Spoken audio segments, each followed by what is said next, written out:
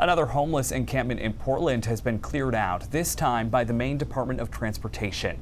DOT workers spent the morning clearing trash and removing items from land next to the Exit 6 ramp off of I-295 near Deering Oaks Park.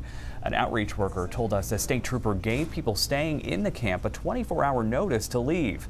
The Opportunity Alliance is a nonprofit focused on community advocacy, and the organization says it's trying to help people impacted by the encampment clearing and where they'll go next.